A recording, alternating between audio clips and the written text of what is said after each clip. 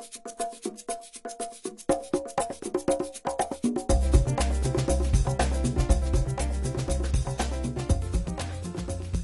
welcome back to Uncle Todd's video drum lesson. We're up to number 4. Hopefully you've been following along. You've done the first 3.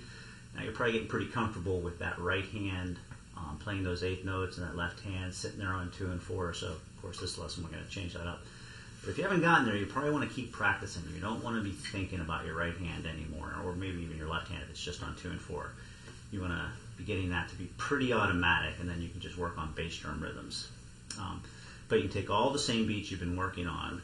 If you haven't done it already, you can change that right hand over from doing 8th notes to doing quarter notes. So let's try that. Start with our original beat. So 1, 2, 3. And maybe loosen that left foot up a little bit and 4 on the floor. 4, 1, 2, 3, 4. Our 8 notes.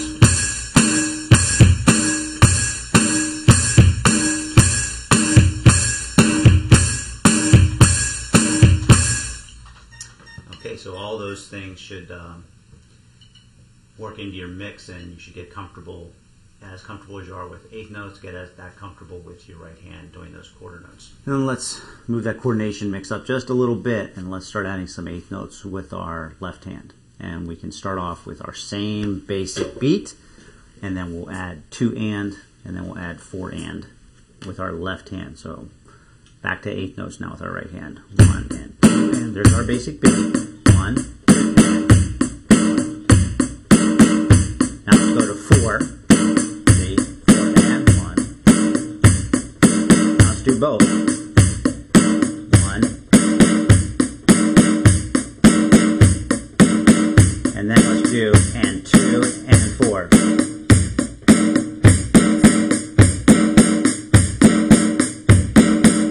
Alright, that's the idea.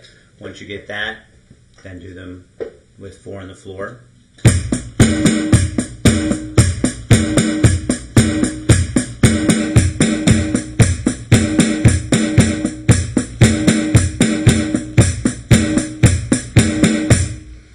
And once you get that, then you can start putting back in those 8th notes with your right foot. And here's a couple of those. 1, 2, and 3, and 4, and 1, and 2.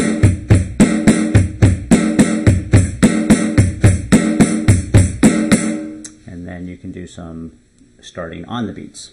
1, 2, and 3, and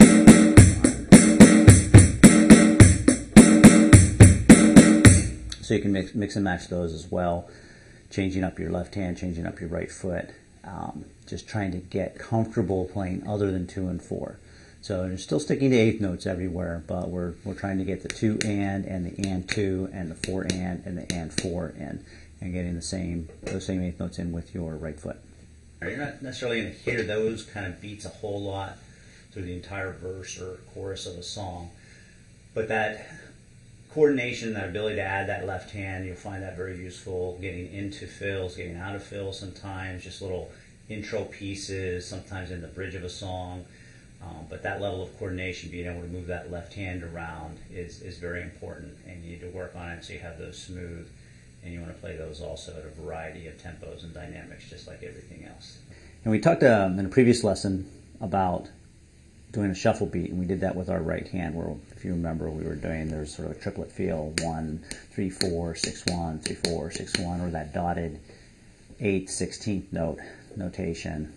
So we can achieve that same sort of feel using our left hand. So we'll play straight 4s on our right foot and our right hand, and we'll play that dotted 8th, 16th pattern with our left hand. So that's going to be 1, 2, 3.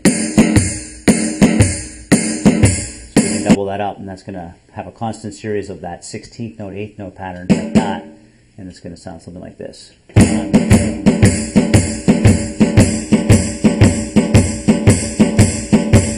Okay, hope that gives you a lot more to work on. Hope you enjoyed it. Have fun with your drumming, and we'll hope to see you next time. Thanks for watching.